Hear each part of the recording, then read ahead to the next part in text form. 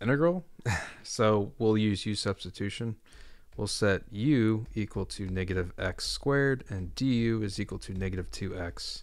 So if you see here, we have 2x. In order to get du equal to dx, we need to multiply du by a negative value.